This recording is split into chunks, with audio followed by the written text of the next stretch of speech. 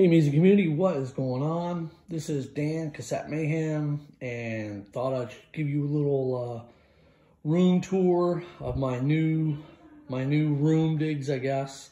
For a lot of people that don't know or follow me on Facebook or Instagram, I gave up my music room to my son, who's soon going to be 13, and he wanted to move downstairs, which I completely understand. He's get to that age. So that's why I haven't been making videos over the last couple of weeks. I've literally just pulled every single thing out of my music room and I put it into this little room that I'm going to show you. My other music room, the room size was actually 14 feet by 16 feet. I've actually tried to cram some stuff into this little area. What, 6 by 6? It's like a little cutout that's in my basement. So it's my new music room. My son's got my old music room, which he's very happy. That room turned out awesome. So as you can see, here are some of the CDs and stuff that I got in my collection. All the cassette tapes up on top. They're just overflow cassettes because I don't have room for them. So what you're gonna see in this video is basically my new music room in a 6 by 6 space. But I'm going to add a few more things in here to make it feel somewhat like a music room. Of course, I got to have my Motorhead stuff up there. So this small wall, you can see, is basically one of my CD walls. And then when you come over to here, this was always in my music room. My Green Bay Packers helmet, Leo Hayes High School. And then here are some of my books, my metal encyclopedia. I like looking at these books if I'm listening to music, having a few drinks. Canadian, Miles Goodwin from April Wine. Some heavy metal, Scottian. I haven't read this book yet. I really got to get around to it. This was a heavy metal book that came from Greg the Egg, Blackmore Rules. This came from Blackmore Rules, Blackmore Rules. Greg gave me a bunch of books, actually. Some of them I don't think I have. I think I have in my other bookshelf.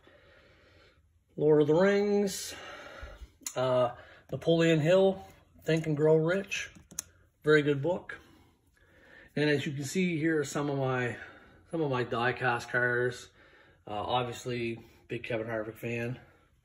So this bookshelf was always in my music room. I just don't think anybody's ever seen it because the way I used to shoot my videos. There's cassettes down there, which are, again, they're an overflow because I don't have room. There are all cassette tapes down there because I don't have my racking done. So that's the reason why for all of those cassettes on there. And here. And then you get into here. Sorry about the glare. This is my stereo system. All cassettes on the bottom. All of those cassettes on the bottom. All those cases are all full. Again, as you can tell, no Surin Vegas.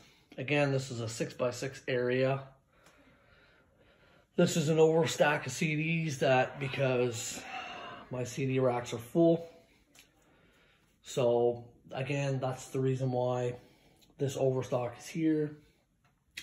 This is one of the shelves that you see that's in my videos that I was making. This cassette rack holds 680, I do believe. I think is what's on here right now. Might be actually over 700 because the very bottom row I have doubled. So I think there's just over 700 here. So anyway, yeah. So and nobody's ever seen this in my video either. This is Green Bay Packers. This used to be behind me as well. So this is the reason why I have been making a lot of videos, just because I've been very busy transforming my music room into this little area. As you can see here are 3 of my guitars here, my electrics and my acoustics.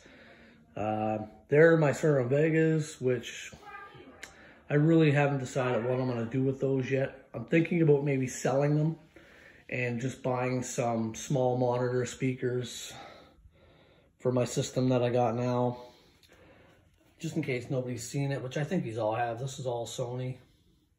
Turntable Sony. I think it was only, the turntable was only like $300, but again, I don't play a lot of vinyl. So anyway, there is my new digs for now. Again, if you're standing inside my digs, I don't have a door. So I'm just sitting basically in my basement. This used to be my music room, now belongs to my son. And this is a laundry room, washroom. So anyways, there's a tour of my new digs. Hopefully in the near future, I'll see about trying to get some videos made. I really want to get my second cassette rack all built and done. Actually, the plan of attack is, I think I'm going to get rid of this rack, this wall, and this wall. I'm building all new racks. All my racks are going to be white. So it's going to be shelving from almost to the top of the ceiling to the floor, but all white. I'm going to switch out from the black, go all white. And then I'm going to get rid of this and put a coffee table in there so my amp and everything sits side by side, and a couple of monitor speakers on the both sides, so it still should sound pretty good. And yeah, so there you go. I hope you enjoyed my little 6x6 music room. I hope everybody's doing well and somewhat getting back to normal. And yeah, again, that's the reason why I haven't been shooting videos. That's the reason why I haven't been commenting on videos. I've just been super busy this winter with COVID. We've just been painting trim, painting doors, painting rooms, getting our whole house painted.